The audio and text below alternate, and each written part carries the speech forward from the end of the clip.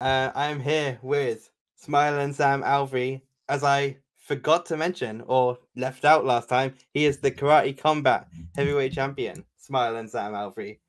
Yeah, Sam, how you man, I doing, should man? have brought my belt. I forgot my belt in the house. I should have brought that out, just have it slung around my shoulder, just ready to show it off to the world. I mean, yeah, I'm surprised you gotta carry that thing everywhere with you, right? For the week after I fought, it didn't leave my waist. After the fight, I went to the hospital for like a 9-hour trip. The belt stayed on my waist the entire time. Yeah. And then obviously having to get that thing through the airport and things. That seems like a bit of a mess. They loved it. Everyone was asking me about it. I was telling my hand was all wrapped up because I broke that in the fight, and everyone loved seeing me smiling as big as I was.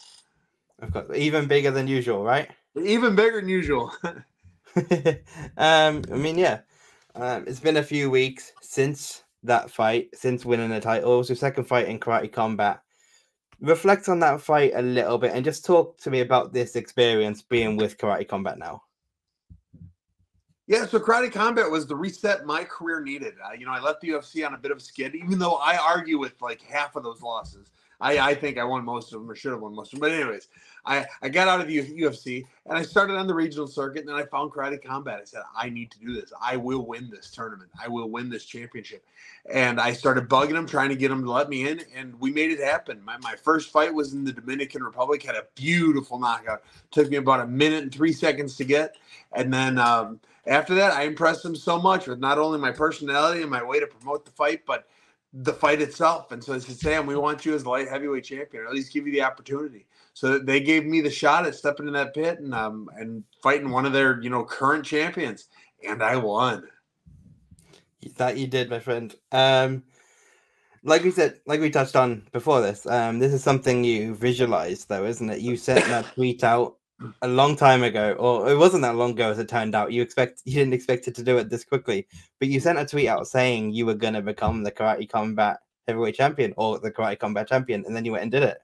I think it was the first Karate Combat I found. It was Raymond Daniels was fighting someone. I don't remember who he was fighting, but Raymond Daniels, a buddy of mine, he was fighting. And I just fell in love with Karate Combat immediately. Like, this is so fast paced. I mean, I love wrestling, I love jiu-jitsu, but everybody will say it is the boring part of any fight. As soon as it hits the ground, and we say, oh, okay, it's on the ground. You wait for it to get stood back up. Karate Combat didn't have any of that. And they didn't have really the threat of getting taken down. So they went out there with the ability to throw whatever they wanted as fast as they wanted. They get those feet moving. They get their spinning kicks. They get the hook kicks, the axe kicks, the spinning back fist. They could do whatever they wanted, and I was hooked immediately. Before the end of that first program I watched, I think it was like last April or early May, I was tweeting out there, I will be the Karate Combat champion. I'm going to make it happen. And lo and behold, we made it happen. Yeah, that you did. I want to, and after that fight, you had a bit of a call out for Darren Till, didn't you? We're a few weeks on now, so is that, are we any closer to that being a possibility? Do you know if Darren's been in talks? What's the status of that? Darren Till, I mean, every time I tweeted something or Instagrammed it, he fired back. He DM'd me, said, you bum, you're a bum, you're a bum. And he said, all right, then sign the contract. He said, I'll sign the contract as soon as they pay me. So I think he's in talks with them. I don't know if it's going to happen, but I'll just assume he's scared of me until I will assume Darren Till is scared of me until he signs that contract. I mean, there's no other option, right? It's got to be it. It's got to be it. And actually, in all honesty, I love Darren Till. Years ago, I took a last-minute fight in Poland. He was fighting Donald Cerrone. I cut 42 pounds in 10 days. Terribly tough weight cut. And then I fought terribly. The opponent wasn't very good, and I still lost. We got back to the hotel, and Darren Till, who I had never met before, he didn't know me from Adam. He came up to me and he gave me some words of encouragement. He said, this stuff happens, we'll get better. It was nice to meet you. And it always sat with me. He's like, what a nice dude. Now, I didn't know who he was at the time. I just know he beat Cerrone, and he came up and was just, I was blessed to have had that moment with him. Yeah. And then I know I've heard you say before, you like fighting your friends. So I love fighting friends. Yeah. Yeah. I mean, you're both getting paid, but I can't imagine many people are saying they love fighting their friends. But I mean, if you're making money, it works. I'm gonna make money one way or another. It's either gonna be, I mean, whether I win or lose, I'm making money. Whoever I fight, they'll probably lose, but they're gonna make money. Why would I want to make an enemy money? I don't want to make an enemy money. I want to make someone I like money. Yeah. So we talked about the tweet you sent out, basically calling your shot at Karate Combat. Do you remember how long after you left the UFC that was? So let's see, I left the UFC in, I think, August. I had talked with BKFC, bunch of cowards over there. I mean, nobody'd fight me. And I said yes to everything. And they kept saying, okay, next month. You lying piece of shit. None of them would sign the contract. None of them would. They wasted a lot of my 2023 year with promises and then no intention of making it happen. So I wasted a lot of time waiting on them to come through with what they told me they were going to. BKFC never did. So it was April and May. So what's that? August to April is when I started trying to talk to Karate Combat. And it was probably June before they reached back out to me. And it was just a social media blitz. I was tweeting them. I was messaging them. I was commenting on everyone's page. I was just doing the best I could to get their attention. And eventually I got it. And they were skeptical because I don't have the traditional karate background until I explained to them I do. I started in karate. That is the first place I ever trained was in the back of a karate dojo. I was in weapons, and then we switched over and we started doing the karate. Mr. Metz was my head instructor at the time, and that's where I started. The first 4 years of my career was in a karate dojo. Once I moved out to Temecula, out to California, Tarek Safadine was one of my training partners and coaches. He's a black belt in Taekwondo and Kyokushin karate. He was my chief. One of my chief striking instructors. So my entire career has been taught by and instructed by black belts. And I was thrilled to be able to put on. And I promise, one of these fights, I'm going to start kicking again. You mentioned Temecula, California there. We got the main man, by the way. We got the main man, Dan Henderson, behind me on the wall. So yeah. I'm from the UK, but I like Dan Henderson. Not many Brits are going to say that after what he did to Bisping, but I like Dan. It's what he did to Bisping twice. Yeah. Yeah, he won that second fight too. I think Bisping won. Maybe I'm biased. We can agree. You're biased. Bisping doesn't lose in Manchester. I understand, but you look at a photo of the two of them after the fight. Bisping did not win that fight. I mean, he's your friend. I get it. He's your friend. I get it, man. Yeah. Obviously, we talk about Karate Combat. I was going to ask when that kind of became a viable option to you, but I guess around when you finally got their attention. You mentioned BKFC. Were there any other kind of offers from the major organizations? PFL, no. Bellator, probably I tried. I tried to bare knuckle box in Russia. So Russia asked in general, said, hey, we need a 205 ex-UFC fighter to fight in 2 weeks on Christmas Day. And I said, you know what? I'll do it. I met all their criteria. And then they said no. Or they just stopped getting back to me. They just kind of ghosted me. Said, well, what the fudge? You won't find a better match than me. And so the bare knuckle boxing in Russia didn't happen. I talked to everyone else I could in the States, overseas. Nobody would fight me. And so eventually I found B2, which is a promotion I've commentated with for the last couple of years and love the promotion. They found a heavyweight guy. Cameron Graham was his name, Cam Graham. He'd fight me at heavyweight. I said, all right, I'll fight at heavyweight. So I weighed in at 230 pounds. He weighed in at 275. And that was my debut out of the UFC. I went in there, got a big TKO win, and then from there on, we moved to the UFC or to Karate Combat. Yeah, Kobo on Karate Combat. Obviously, Asim Zaidi, president of Karate Combat. He's obviously someone that he's got a lot of attention lately. The way he likes to promote. What's it been like working with him, and what have those interactions been like? So I've only met him about twice, and it was the week of my fight. And he seemed like a very nice man. He seemed like he truly enjoyed what he was doing, who he was doing it with, and how it was being done. And it was a lot of fun getting to just know him a little bit. I'm looking forward to talking to him here in the next few weeks. Once my hand starts healing up, I'll be able to start scheduling my first title defense. And I think President Awesome there, he'll be a good a good man in the corner for me negotiating and making the next fight happen. Perfect. And just about that karate combat setting, I mean, like, you were fighting on the moon. That's so cool. Oh, that was part of what I loved about it. The first time I watched it, Yeah. it's always somewhere else. The first time I watched it, it seemed like you were in Coruscant. You know, if you're a Star Wars fan, there were flying cars in the background, and there's stuff just. It was such a unique look, and so I assumed, just watching on TV, that when I got there, there was going to be green screens everywhere. There were no green screens.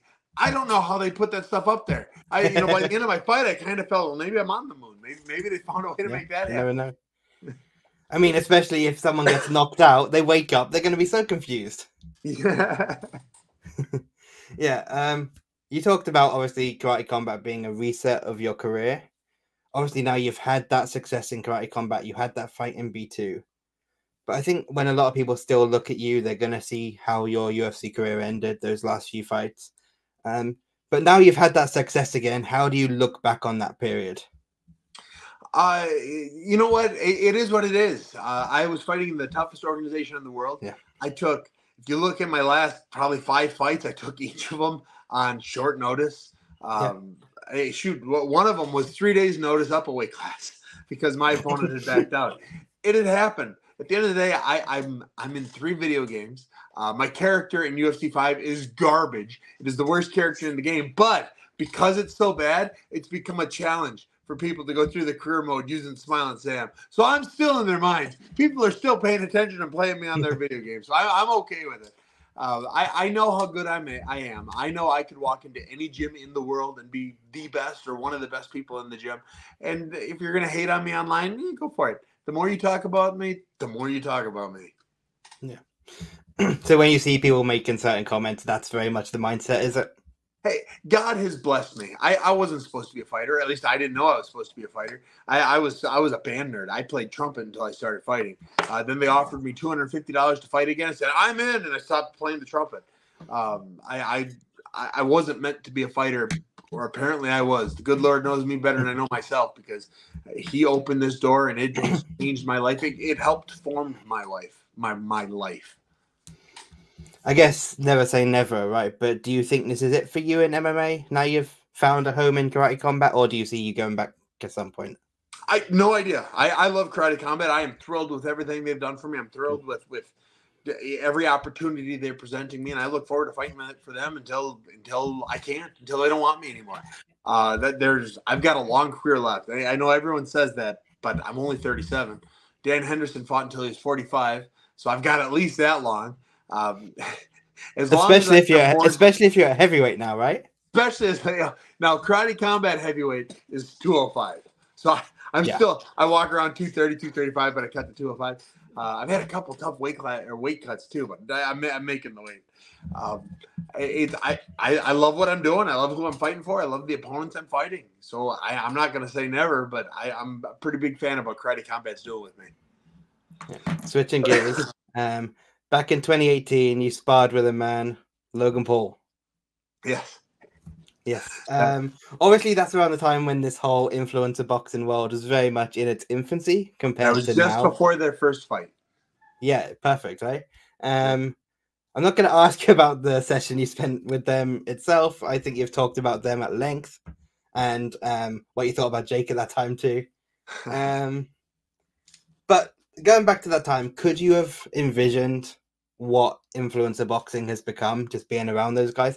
Not in the sense of their skill, but maximizing their audience in this realm, which was completely different to what they were used to.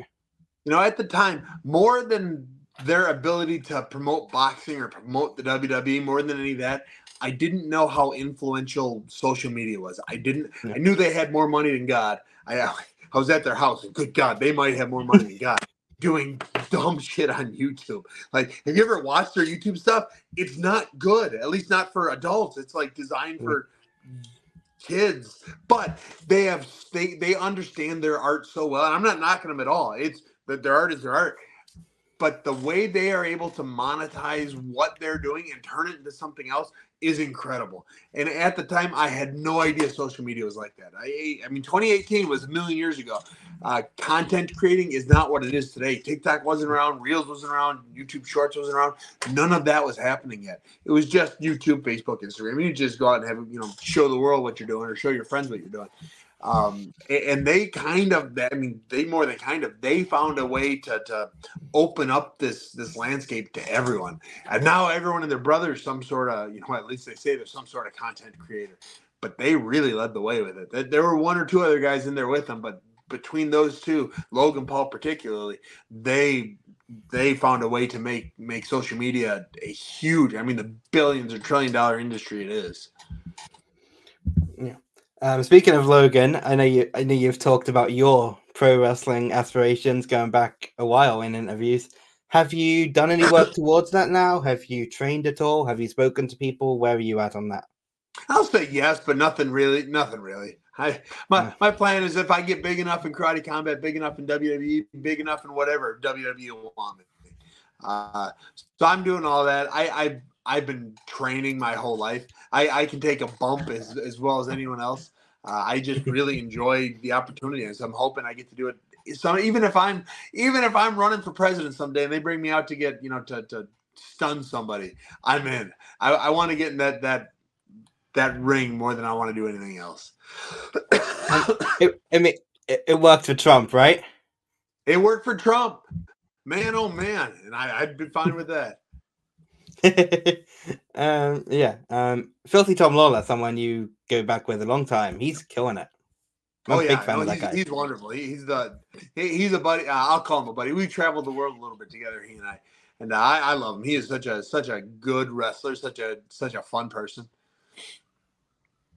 Yeah, you're a big fan going back as a child then, or is it a case of more seeing? Yeah, guys I was an Attitude Era baby. I started watching around 99, 2000. I remember when Y2J, who is my favorite wrestler, Chris Jericho. I remember when he was introduced to the world. I remember the lights went out, the boom, the bass dropped, and he walked out. I remember that, and it was just, it helped shape my career, my life. And I guess that kind of helped you build a personality in MMA, right? Because one thing, I've got this on my list later on, but I'll come to it now. In the world where, we've got Reebok or Venom shorts now, but Reebok shorts before, it's hard to stand out, yet you were always able to do that simply by smiling. It's a gift. I'm a chubby ginger kid that smiles a lot. I am so recognizable, and I'm no Sean Strickland, but honestly, God, I made it to top 10 a few years back in the UFC, but I am still remembered by everyone. I still get DMs regularly. I get stopped in Walmart every time I go. Say, are you? Yeah, that's me, my man. It's nice to see you. Nice to meet you. And I do think the WWE had something to do with it. I now teach my amateurs, my pros. I say, listen, winning fights is the most important. The top of win the fight. But as soon as the next, close to as important, is what you do on that microphone. When they hand it to you, and you don't need to make anything. You don't need to be a cringeworthy Colby Covington. You don't need to do anything. You don't even really need to do Chael Sonnen, where he can't. I don't know, but I'm sure he's thought about it, like wrote it out what he's going to say, and then memorize it. Or he's just a sharp wit. You don't need to do that. You just need to be yourself loudly. Whatever I'm a smiley guy normally. So when I'm in the ring, I am smiling. I'm not hiding it. And too many fighters, they get out there and whatever it is that makes them, they hide it. They shut it down. They get that mic and they say, I want to thank my wife, my parents, and my team, and looking forward to the next one. And then they ask, well, who do you want to fight next? And then they all answer, well, whoever, UFC and I will talk, and whoever's next in line, I'll make sure. He's like, no, nobody actually cares. Come out there and say, I want this guy, and then don't get it. You call out anyone's. I fought Cam Graham and I called out Logan Paul in the WWE. It doesn't matter. You just want somebody to remember you said it. You want to be able to go back and show that highlight reel to the world. And people don't understand that. Very few fighters do anyways. Conor McGregor, Chael Sonnen. Those are the two guys that made it an art. Then you get Colby Covington and the little guy, the 25 champ, Henry Cejudo, who went real cringy with it. And I love the cringe. I really do like it. They made cringy their own thing. but it's not quite the same. Just be yourself. Sean O'Malley is a prime example of he was getting compared to Conor McGregor, and so he changed the way he is. He changed the way he's presented himself. He's gone out of his way to make sure people don't compare him to Conor McGregor, because it's dangerous to be compared to the guys who are better at it than you. And Sean O'Malley is somebody who's found a way to make his personality different from everybody else's, but still more than a lot of people's. Yeah, I mean, we've got 500 odd fighters in the UFC now. Yeah, you got to do something to stand out. I'll bet you there's more than another guy. At one point, there was about 800 fighters in the UFC. Yeah. Yeah, and especially now, I keep saying especially, there are so many foreign fighters whose names I can't pronounce. And so it is so easy to get lost in the mix of Dagestanis and Japanese and Chinese and Brazilians. It's so easy to get lost in that mix. You have to find a way to promote yourself anytime you get that microphone, anytime a camera is pointed on you. I think of someone like Tom Aspinall, he's just so laid back, but I mean, he's starting to show it a bit now with some of the stuff towards John. And like I said, the most important thing is to win. John Aspinall is winning. And John Jones is a perfect example of he has no personality. Like he's terrible on the microphone. Nobody remembers anything about him except that he ran over a pregnant woman, ran back for his cocaine. They only remember the bad stuff and that he never loses. I mean, that's what they remember about John Jones. He never loses. He doesn't have to have a personality because he doesn't lose. And Aspinall, he doesn't really lose either. He hasn't lost. I mean, he lost. He tore his knee, a while back against Curtis Blades, but other than that, he hasn't had a bad round. So sometimes if you're going to be that laid back guy, you got to win, and you got to win down. You got to win impressively. Yeah, you mentioned Sean Strickland, and would be remiss if we didn't mention him. He's obviously someone you're very close with. I know you've actually got some sparring footage going up on YouTube, right? Yeah. The day of his fight, I'm releasing. I did 5. It's actually 6 rounds, but I call it 5 rounds. 5 rounds and a bonus round of me sparring him. It was the week before my fight, and he was kind enough to let me into practice with him, and we sparred. We sparred hard. Yeah. How do you think he fares stylistically with Dricus? I think he's better at everything than Dricus. I think Dricus is dangerous in the first round. If Dricus is going to come out and Dricus is going to MMA fight Sean hard round 1. He's going to shoot. He's going to swing. He's going to mix it up, try and confuse Sean. Sean will lose round 1. Sean always loses round 1. He doesn't care about round 1. Sean's pressure will get to DDP by the end of round 2. DDP will still start walking backwards. DDP will start getting hit a lot come round 3. I predict a TKO for Sean in late round 4 or middle of round 5. Dricus is going to start getting teed off on. Sean's going to find that range. And Sean's going to lose the first round, but by the end of round 2, we're all going to know who's going to win the fight. And then by the end of round 3, Dricus won't be able to keep his hands up. He will be tired. And I like Dricus. I keep talking so highly of Sean. Sean's a friend of mine, so of course I'm going to talk highly of him. But stylistically, Dricus isn't prepared. Nobody is prepared for the pressure that Sean brings. Sean has got this unrelenting, he's going to wear you down kind of pressure. Yeah. I'm not going to take up too much more of your time. Obviously, UFC and USADA recently part ways. Mm-hmm. Just finally, before we wrap up here, I've been seeing some stuff online. Do you have any crazy USADA stories that you're able to share? Crazy stuff. So I was always the guy that tested me. He's almost every time he had to test me twice. He always joked I was the most hydrated fighter in the UFC, and I was just insane. And he loved. We always talked. I mean, we knew each other well because most of the time they show up, you pee in a cup, and they leave. Because I was always so hydrated, I'd pee in a cup. It would be too hydrated, so we'd have to stick around and watch practice, maybe go to lunch with me. We'd have to hang out for the afternoon, and it was a lot of fun. Yeah, getting to know him, he was an ex-pastor. We were just talking all the time about God and about peeing in a cup. Yeah, no 6 a.m. calls, waking up the kids, waking up the animals, nothing like that.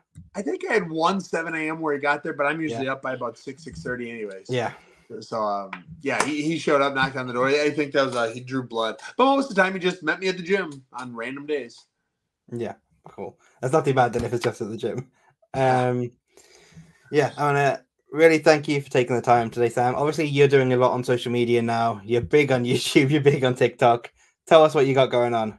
Yeah, follow me, guys. My YouTube, I'm gonna make. I got monetized like 3 weeks ago. I spent a Perfect. year getting that done. I'm finally there. I'm posting more and more. I've got some big ideas. I just bought some really high-end camera equipment. I'm gonna start doing some stuff. So follow me on YouTube. I'm gonna be doing a lot of sparring with a lot of famous people, a lot of famous fighters. So follow me there. We're gonna get some interviews done. We're gonna have a good time with it, and I answer questions more than any other UFC fighter ever has. I answer the people. Perfect. Sounds good. Do you want to plug your links where people can find that? At Smilin' Sam. I think it's under my name right there. At Smilin' Sam on everything: Instagram, TikTok, YouTube, Twitter, whatever. I don't really care about Twitter, but you follow me there anyways. Yeah, I see your name right here. We have the Magnanimous. Is there a story there? No, I was waiting on you to call back, and I said I'll put that into this time. Perfect. I want to thank you for taking the time today, Sam. Best of luck moving forward, and hopefully we could see you in that Karate Combat pit soon. That sounds great. I'm looking forward to it, my friend. With Darren Till, hopefully. With right? Darren Till. Darren Till, answer this call, son. You're the bum. Quit calling me a bum. Yeah, do that in London. Do that in the UK. Yeah, we'd love to have you over here. London. UFC never let me fight in London. I tried. They never let me get over there. Yeah, we'd have loved to have you. I'm sure the London fans would have loved you. I would have so much fun. I would. Yeah. Have you ever been to the UK? Nope. I've been all over Europe. Never the UK. Damn, it's got to be next then. Get President Awesome and yeah, let's do it. We'll make it happen. Let's get to the UK. Yeah. Thanks for taking the time, man. Best of luck going forward. My friend. Thank you so much.